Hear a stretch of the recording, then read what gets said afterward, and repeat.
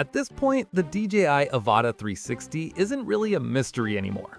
We've been circling this drone for a while now. The retail box leaked months back, promo images have already surfaced, and most of the core details are out in the open. This isn't about speculation anymore. It's about understanding what DJI is clearly building, and why now.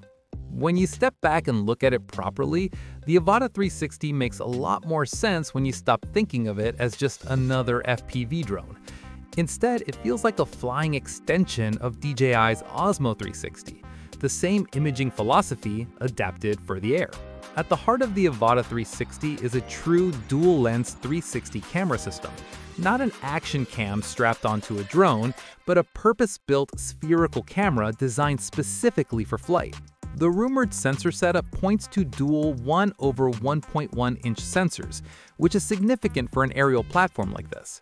That kind of sensor size explains why DJI is confident pushing high-resolution spherical video and ultra-detailed panoramic stills.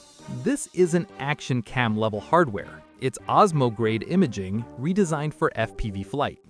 What's especially interesting is how DJI appears to handle the transition between 360 capture and standard FPV flying. Instead of relying purely on digital cropping or software tricks, the Avata 360 reportedly uses a physical rotating gimbal mechanism. The camera reorients itself depending on the mode you're in. Full spherical capture when you want maximum creative freedom, and a proper forward-facing FPV setup when you want immediacy and control. That design choice tells you a lot. DJI didn't want to compromise either experience. The idea is simple. Fly once, decide your angles later, but still keep the responsiveness and control FPV pilots expect in the moment. Safety is another area where the Avata 360 quietly separates itself from earlier Avata models.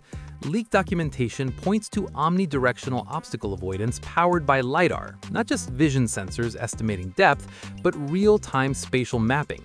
On a 360 drone, that matters a lot. When the camera isn't always facing forward, LiDAR acts like a silent co-pilot, maintaining awareness of the environment without turning the flight into something fully automated.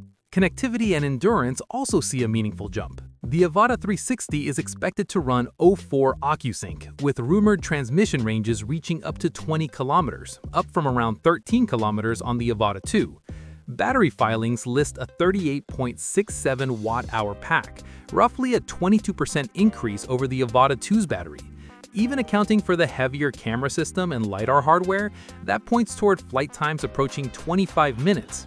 Impressive for a ducted FPV-style drone. All of this explains the design changes we've already seen. Compared to the Avata 2, the Avata 360 looks more industrial and purpose-built. The bright orange bumper rings are gone, replaced by a darker, cleaner frame. The battery has been shifted towards the rear to balance the added weight of the front-mounted dual-lens optics. This wasn't a cosmetic refresh. DJI reworked the airframe because the mission changed. Pricing rumors place the Avata 360 somewhere between $999 and $1,200 for a Fly More style combo, which makes its positioning clear. This isn't replacing the Avata 2. It sits above it as a more premium, creator-focused option. The ongoing US ban conversation mainly affects timing and availability, not what this drone actually is. If restrictions move the wrong way, this could easily be a global launch with limited or delayed access in the US, which matters more for support and long-term ownership than for performance itself. Strip the politics away, and what you're left with is one of DJI's most deliberate ideas in years. Osmo-grade 360 imaging, FPV dynamics, LiDAR-based safety, and creative freedom after the flight, all combined into one platform.